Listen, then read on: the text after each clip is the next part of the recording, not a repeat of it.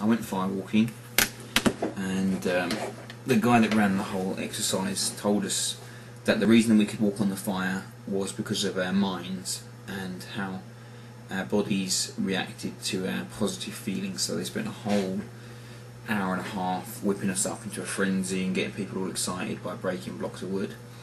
And then we went out and raked flat this big fire, and then we all walked across it.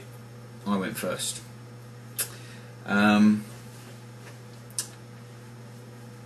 Problem with that explanation that he gave us is that in fact anyone could walk across it, whether they believe the stuff that he's telling you or not.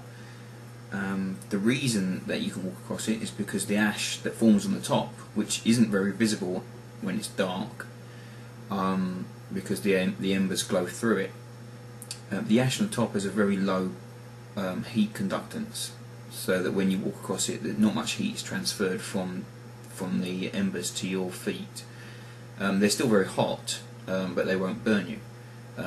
Just as the air inside an oven can be very hot, but when you put your hand inside, it's not going to burn you. Not like the the steel or the metal inside, which can be at the same temperature, but actually will burn you because it's got a much better heat conductance.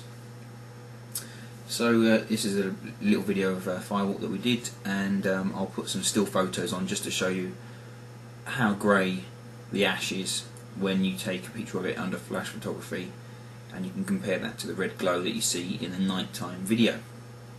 In fact, we are not walking on fire, we are walking on a carpet of grey ash with hot embers beneath it. You almost